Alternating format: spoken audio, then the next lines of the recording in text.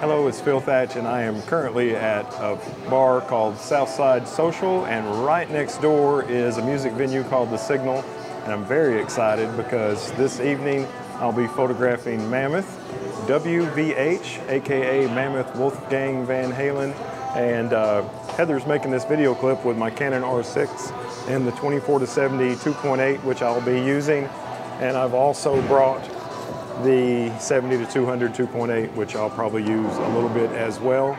So I can't wait to get started and show you some pictures from this awesome venue of this awesome artist. Heather made a few clips with her cell phone from where she was on the front row, and I think I'll sprinkle them throughout the video. Not very many of them, just a few. And here's the band as they were first coming out onto the stage, and I had already gotten myself a seat. The barricade has seats on the back side of it, on the stage side of it. I don't think this gentleman right here had ever shot at the Signal before, but I have, and you can see me there in one of the seats that's on the barricade. And I'm getting the shots right here that you're about to see in a moment. Well, the show started off with really red and really backlit lighting going on, and I went ahead and made some shots. I decided I shot the first band in full manual, and when Wolfgang came up I decided to switch to auto ISO, and this backlit shot came out to 10,000. Lights are starting to get a little bit better now. ISO 200 on this, and I sped my shutter speed up to 1/640th. Still kind of a white balance nightmare going on. Still the white balance nightmare here, but I love the way this 16:9 crop turned out. 8,000 ISO, 1/640th. I just let the colors be bad. A lot of times when it's really, really red like this, you can't, or I can't, get perfect skin tone, so I just let the lights do their thing on this one, and I loved the way this 16:9 shot turned out. Wolfgang's face is perfectly in focus. The guitar, which is much closer to me there in the pit, is drifting out of focus on this 8,000 ISO 69mm f2.8 shot, and all the early shots that I'm showing you now are with the 24-70 f2.8. Here's another shot with that combination. This one's a 70mm shot. I do wish that Wolfgang would step to the side of his mic stand, but sometimes as soon as he gets done playing a guitar solo, he's got to be singing immediately, so I can understand. The lights look really fantastic in person, but when you're doing photography or video, like Heather is with the cell phone, it's really difficult on the white balance. I like the way this one turned out, and I black and whited it, and I think it looks pretty cool. This is Frank Sidoris. He is a guitar player that tours with Wolfgang. Now, when we saw them in Knoxville, he had a family emergency and he was not there, but it was cool to see the whole band in Chattanooga. This is John Jordan. He is completely awesome, and he did a really great job. I love this guitar he's playing. This is a Wolfgang Custom, which I don't think they even make these anymore. And I think when they did make these, they did not have this extra switch here. And this one is really thick. I don't know if the Wolfgang Customs that were sold to the public are as thick as this one is. But anyway, really cool guitar and really great musician. And here's Wolfgang. Now he is playing a prototype SA-126, which is semi-acoustic. January 26, Eddie Van Halen's birthday is how it got its name. Really cool guitar. During this song there were some little bit better lighting, and I was able to get the white balance pretty close to right on Wolfgang's skin tones, so that is cool. I like the green lights coming from the back. Also, this carpet that Wolfgang is standing on, he takes that to all his shows, and this pedal board is awesome. I think it might be the pedal board that his dad used at the Cafe Wah show in New York City a few years back. Got a little, even shooting wide open, got some kind of light stars on these bright lights coming right at me, and the 24-70 f2.8 is great at controlling lens flare, but with that bright light shining right at you, there's going to be some, and I thought it was really kind of artistic looking, the lens flare off of that light. Really like the way this shot turned out.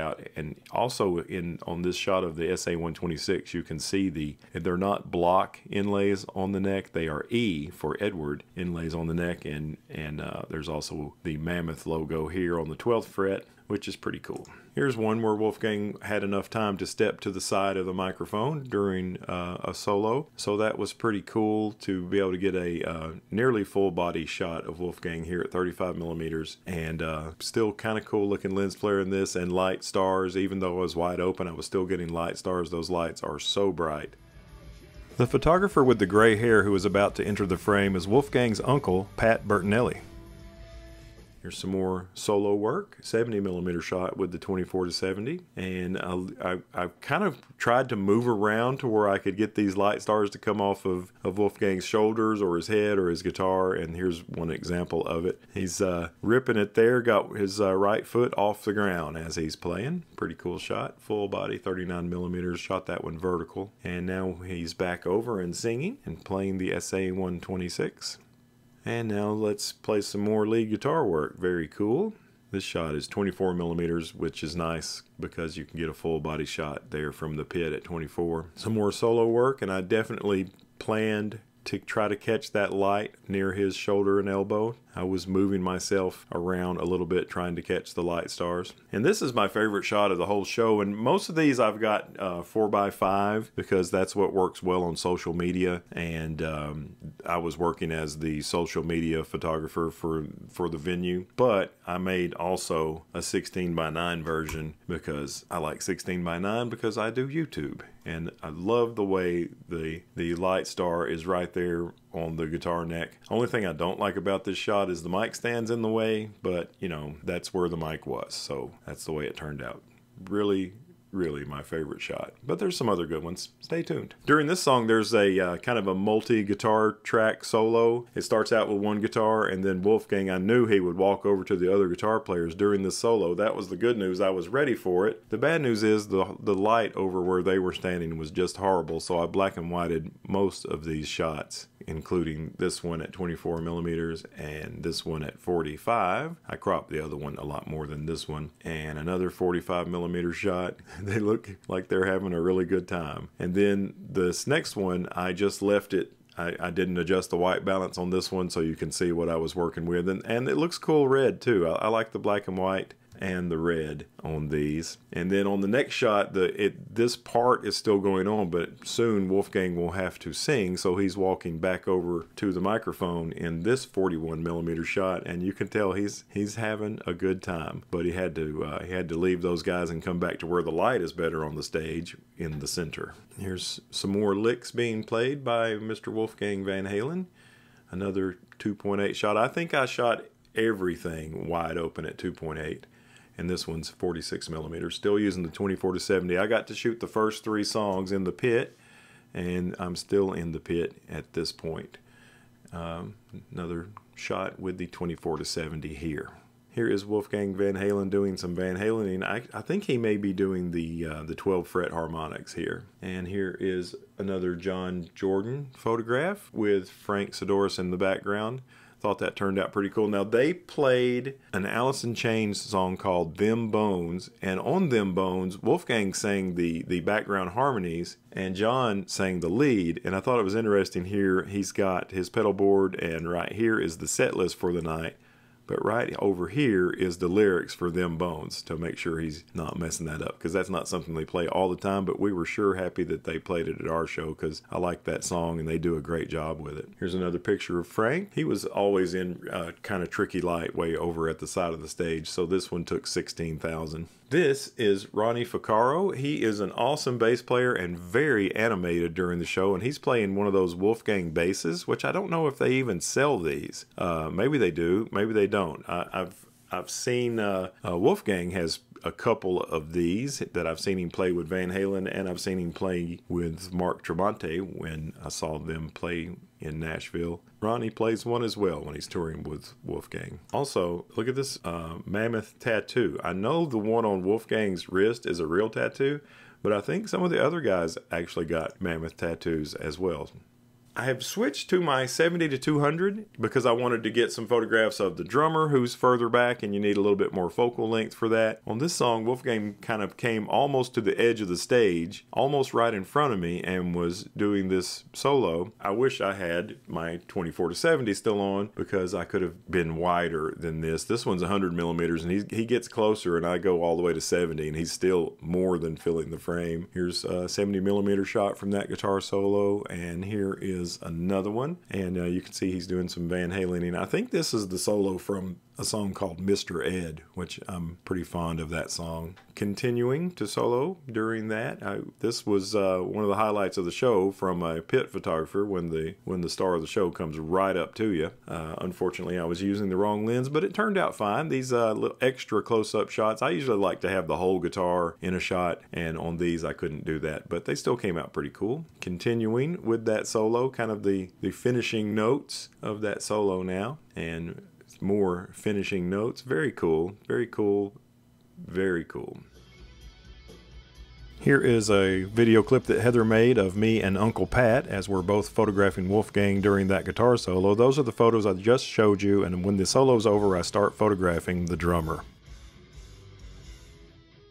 And now I'm doing what I put the 70 to 200 on for, getting pictures of the drummer, and his name is Garrett Whitlock. I'm pretty sure he's the drummer that I saw when Wolfgang was in Tremonti's band, Mark Tremonti's band. I'm pretty sure this is the third time I've seen him, once with Tremonti and twice with Wolfgang. And look, he also has a very real looking Mammoth tattoo. 135mm shot from the pit to the drum set, and I like the way they have the stage set up to where the drummer is not blocked by other members of the band. You can shoot or see straight back to the drummer. Here's a detailed shot of the headstock of the prototype EVH SA126 guitar that Wolfgang was playing. This is the relic one, the white one that kind of looks like it's 50 years old even though it's almost brand new. Here's another shot of John Jordan as he was singing some background vocals, and he has the Mammoth logo on his ear monitors. Pretty cool. Also, his shirt says "Be nice to dogs," which I like that. Here's another shot, maybe a little bit better job on the white balance on this one, and as him singing some background vocals at 177mm. I'm sure I'm still in the pit for this shot. I don't know exactly when I left the pit in terms of these photos. Here's another shot of Wolfgang playing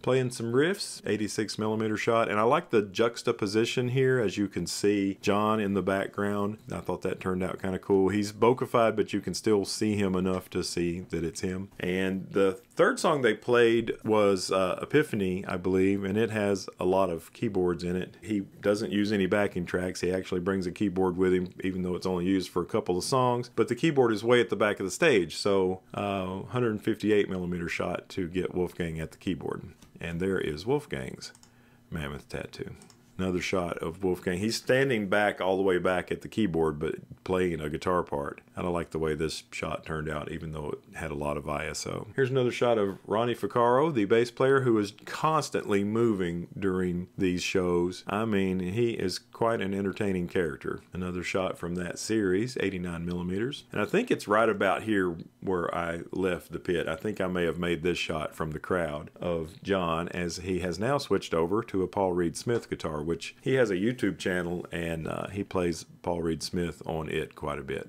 You should subscribe. Now, this particular SA126 I had never seen pictures of. The other two that he plays during this show I had seen pictures of, although they weren't out when I saw him in Knoxville. He wasn't playing them yet, but I had seen pictures on shows after the Knoxville show that we went to. But this one I had never seen before this day, and it's just a beautiful, I guess that's a quilted or curly maple book matched top, and you can see this one has covers on the pickups that have the EVH logo, gold hardware, and still the SA126 with the E-shaped block inlays for Edward. And also this F hole is an E hole. It's shaped more like an E, where a lot of guitars have an F-shaped hole on the semi-acoustic guitars. Anyway, and also Wolfgang is playing some lead type work and singing his heart out. So very cool shot all the way around. And you can see this one was definitely from the crowd, because here's some people's heads in the foreground. Another keyboard part, and you can see that Wolfgang is preparing to play a keyboard part and finishing up a guitar part. So that's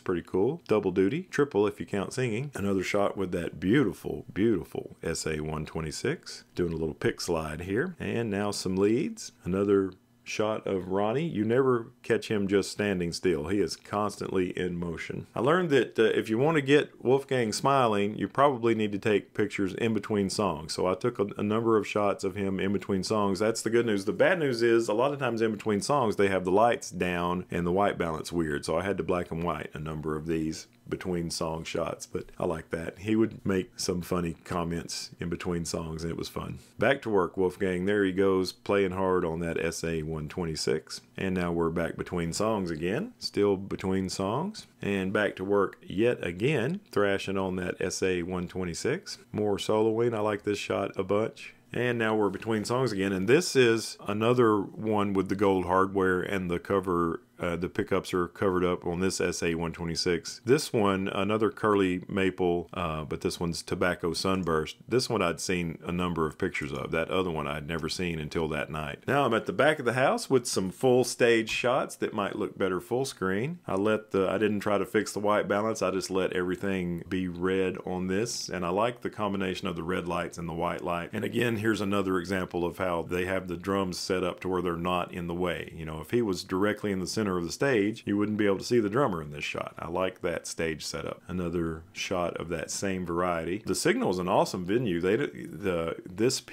that you see just the side of hanging from the ceiling stays at the venue all the time. There's big subwoofers. I think 4 cabinets with 218s on each side of the stage, and all these lights stay at the venue all the time. So if you've got a band, you can play there and not have to bring tons and tons of lights. As a matter of fact, as a photographer, the bands that do bring their own lights to supplement these, it's usually way harder to photograph because they've got all sorts of crazy strobe lights going, and these lights are much better to photograph under. Another shot from that sequence. I kind of like those white lights, almost have a little bit of a blue tint to them in this shot, which I kind of like. And this is another between songs shot, kind of almost let's get a really good picture of the tobacco sunburst SA-126 while Wolfgang is smiling. Oh, I should put the settings back up there. And there is that same tobacco sunburst SA-126 while Wolfgang is playing and singing. You can see his Mammoth picks taped onto the mic stand, so he's ready to toss those. And I specifically tried to get this person with their #1 fingers in the air in this shot, so I thought that was all right. Back to some lead guitar work. He's a pretty dadgum good guitar player and just a great riff designer. There's a lot of really good riffs on his album. Belting it out there, really letting it rip. 168mm shot. And now we've got an opportunity to clap, and Ronnie is going to let us know that we should be clapping, and so is John. And you can see some clappers in the foreground in the crowd. Love the way this shot, I was able to frame this shot, even though Wolfgang's not directly in the center of the logo. I've got the logo pretty much centered in the shot, and these lights look nice. And you can see the drummer, Garrick Whitlock, doing his thing in the background as well. And Wolfgang's back on the relict SA-126. This one doesn't have covers on the pick guards. I think this is another between songs shot, but it was just nice. So, you know, a lot of times Wolfgang's got his eyes closed while he's performing, so, and you can see they've been working hard. Look at all the sweat in Wolfgang's hair. They have been working hard up there. This shot's 12,800 ISO, just was terribly noisy, but I was way on the other side of the barricade doing some work, and I wanted to make Heather the focus point so you can see everybody on the front row, including Heather. A lot of troubling white balance during this section of the show, so a lot of these shots are black and white. There's Wolfgang still working hard. I went back to the back for another full stage shot. This one I black and whited. Came out pretty cool, I thought. More black and white work of Wolfgang as he's working. This one I've got some foreground bokeh of somebody's hand in the air, of course way out of focus, and a couple of people working their cell phone cameras. Another foreground bokeh shot with some crowd members doing their thing. And yet another one of those. 2 cell phone shot with Wolfgang in focus in the background working hard. This is one of my favorite shots of the night as well. This one, the white balance worked out and ended up looking really good while Wolfgang is taking doing some licks and singing hard at the same time. That has got to be really difficult to do those two things well at the same time. They played the Foo Fighters song Hero, kind of as a tribute to Taylor Hawkins, who had passed recently, and this is the very last note of that song where he had strummed the guitar and is kind of leaning with his hair slinging out. I thought that picture turned out cool. And this is during band introductions.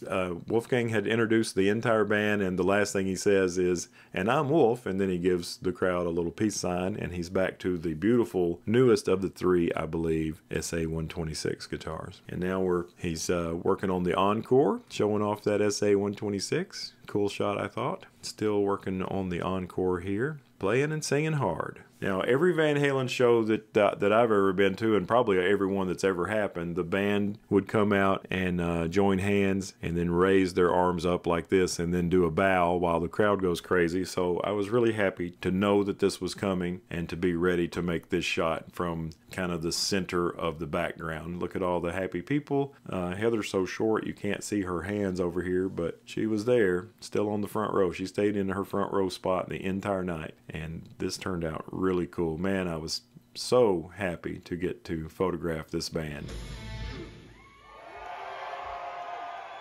Well, that was completely awesome. I did 3 songs in the pit. Actually, I did 2 songs in the pit for the first band. I could have done 3, but I said I'm going to fill up my memory card. So I left after 2 songs, and then I did 3 songs in the pit for Wolfgang, and then they didn't make me stop shooting. So I shot all over the house for the rest of the show. I filled up my first memory card and probably 2/3 of the way through my second memory card. So I've got a billion pictures to go through to pick out the ones I like. The show was really good, sounded good. Last time we saw them, they were missing one member of the band, and Wolfgang had injured his ankle, so he had to sit the whole time. This time they were 100%. Crowd was good. Heather was on the front row. It was awesome. So I hope you liked the pictures, and thanks for watching.